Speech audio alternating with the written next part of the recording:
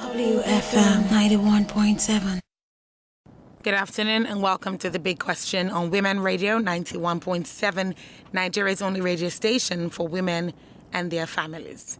Today on The Big Question, we're still discussing 16 days of activism on violence against women. 16 days of activism on violence against women. We're continuing the 16-day series, and today is the day 13. Day 13 in the series of the 16 days of activism on violence against women. The 16 Days of Activism campaign is an annual international movement aimed at addressing issues of violence against women and girls. This campaign began on 25th November, that was a Friday, the International Day for the Elimination of Violence Against Women, and it runs until 10th of December, the Human Rights Day. During these 16 days, we have been reviewing and we're still reviewing the achievements and strategies in the prevention and elimination of violence against women of some organizations. We're focusing on these organizations and we'll be reviewing their achievements and strategies in the prevention and elimination of violence against women. My name is Sumto Titilayo Ajama. My guest today is Stanley Dakup, Social Media and Communications Officer, Macrisa Foundation for Women and Girls in Kaduna. Good afternoon. Thank you for joining us. Yeah, good afternoon. Good afternoon, Stanley. Thank you very much for joining us. Yeah. The number to call to contribute is 07000 917 917. 07000 917 917. You can send a text message or a WhatsApp message to 0703 175 6537. 0703 175 6537. You can download the Women Radio app, WFM 917, on Google Play Store and, of course, on iOS. You can also listen live on the app. That's the app I just said, Google Play Store and iOS. You can listen live on the website too, www.wfm917.com. All right. So, Stanley, how would you rate the success of Nigeria as a country so far in combating violence against women? What's your assessment? Well, I'd say in recent times, the government has enacted laws and established institutions which prohibit violence against women and girls, including child rights law. But the reality is that they are vastly different from what we presently have. As success in addressing these issues can only be guaranteed when security measures are put in place to protect women. And as such, preventive measures need to be put in place. You have to know the data and demand more of it. Relevant data collection is key to implementing successful measures and also providing the key with survivors with the right support. We call on the government and other governmental organizations to invest in the collection of data-based violence. Also, we need to hold each other accountable. Absolutely. Violence can be in any form, including sexual harassment, in workplace and public spaces. We have to take a stand. Making jokes out of it is not okay. We create safer environments for everyone to speak up. When one crosses the lane, we listen to survivors and make sure they get the right support they need. Let's talk about Macrisa, your foundation, Macrisa Foundation for Women and Girls in Kaduna. What measures has your organization specifically put in place to support the fight against ending violence against women? Well, Macrisa Foundation donate to local organizations that empower women. We help to amplify their voices, we support survivors, and we promote acceptance of all genders. So individuals, everybody can donate to curb gender-based violence. Services to survivors are essential services, which means shelter, counseling, and all support for survivors of gender-based violence. We're trying to teach the next generation and also to train them. It's very vital because the examples we set for the younger generation will shape the way they think about gender roles early. Point out the stereotypes that children constantly encounter, whether in school, the media, or the community. We encourage a culture of acceptance. We talk about consent, bodily autonomy, and accountability to both boys and girls. So you have to empower them with information, empower them about human rights, and we can definitely make a better place for all. Thank you very much for that.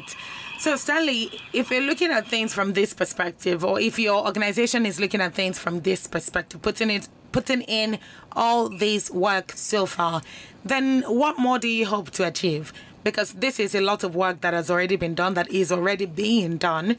And what more do you hope to achieve? Because in Nigeria today, without a lot of advocacy, we wouldn't have gotten to where we are today. So to a lot of people, the work has only just started, even though it hasn't just literally started, because there's still a lot more ground to cover. It kind of feels like we are only just getting started. So what more does Macracer Foundation for Women and Girls intend to do going forward in a way that it will still be a part of the struggle to end gender-based violence and increase that advocacy? Yeah, we need to engage the young men and boys to become agents of change. More men and boys. We need to reach out to marginalized and rural girls. Yes, please go ahead. We need to keep the girls in school. Can you hear me? Yes, please go ahead. Okay.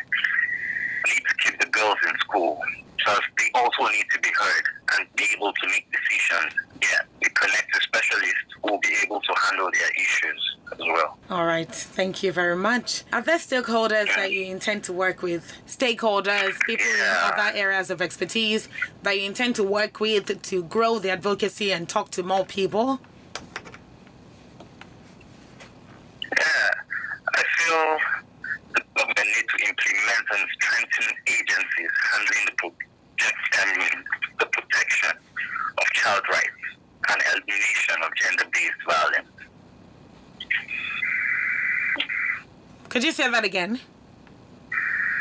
Yeah, I feel the government needs to implement and strengthen agencies handling the protection of child rights and elimination of gender-based violence.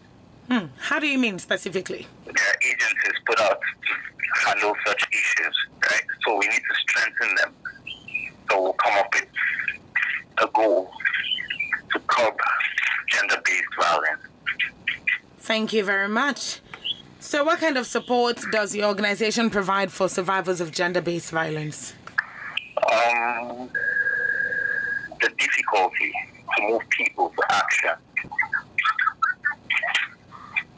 We need more funds to sustain this movement, and communication too is somewhat hard in teaching the advocacy of the program. Okay, I think you're talking to me about the challenges you're experiencing, right? So, sorry? Stanley, are you with me? Yeah, I'm with you.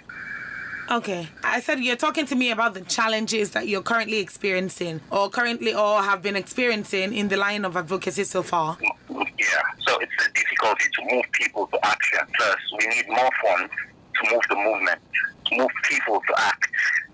Communication, too, is somewhat hard in teaching the advocacy of the program. So funding, and you need more people to be encouraged to move, to take action. Take action, yeah. To support the movement. Thank you very much. 18 minutes past 12 on Women Radio 91.7, and this is still the big question. Today, we're still continuing on the series of 16 days of activism on violence against women. Today is day 13, and it's still continuing in the series of 16 days of activism against gender-based violence. It's an annual international movement aimed at addressing issues of violence against women and girls. We've been doing this from Friday, the 25th of November, and we're still continuing all the way through to 10th of December. So we've been having a lot of organizations so far that have been with us, having conversations with us since the 25th of November as regards their achievements so far and their expectations for the future. Achievements so far, expectations for the future, strategies in eliminating and preventing gender-based violence. So today we have with us Stanley Dakup, Social Media and Communications Officer, Macracer Foundation for Women and Girls in Kaduna State. You can call in to contribute. 07000 917 917 is the number to call. 07000 917 917. You can also send in text messages or WhatsApp messages to 0703 175 6537. All right, I'm coming back to you now, Stanley. You talked about earlier Yes, thank you. You talked about strengthening these law enforcement agencies.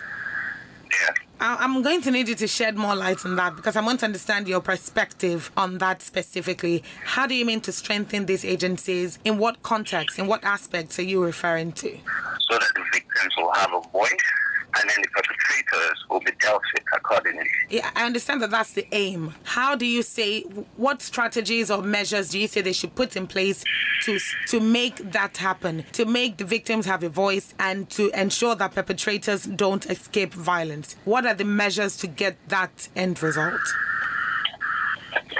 Well, we really need to stop sexual harassment. We need to stop blaming. We should give them a voice to be able to speak and not be judged. Is this the responsibility of the law enforcement agencies or the responsibility of non-governmental agencies, women groups, civil society organizations? Well, they both play a part. The government has enacted laws, right? And there are institutions that were established to prohibit violence against women and girl child, right?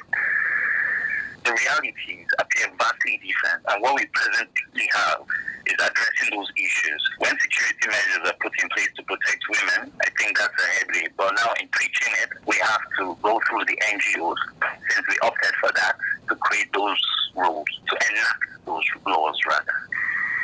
All right, thank you very much. So what kind of support specifically does your organization offer to survivors of sexual and gender-based violence? What are the specific services that if any survivor of SGBV comes to Macrisa Foundation for Women and Girls, what are the support services that they will get? Well, we've created an enabling environment for victims to talk and to reach out to our team using social media, get to talk to our professionals, our team, so we can provide them with all the support they need. Exactly. So I'm referring to that support specifically. You said provide them with the support they need.